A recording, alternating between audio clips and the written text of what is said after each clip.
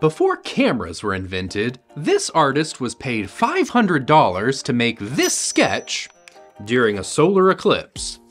Eclipses have always been important events for science. It's your one chance to see the sun's atmosphere. But up until the 1700s, scientists couldn't really predict when and where they would happen, so they didn't do a lot of expeditions to study them. But after they could track the path of totality, scientists started flocking to document the event. And since they didn't have cameras or film, they turned to sketch artists, which seems like a lot of pressure. The whole thing only lasts a few minutes, so you have to be phenomenal at capturing details rapidly. Some of the eclipse artists would blindfold themselves before the eclipse so that their eyes would be like super sensitive during totality, and they got pretty good at it. So it's interesting that sketching seems like it would be way too subjective to be useful to science, but for a while it was kind of the best we had.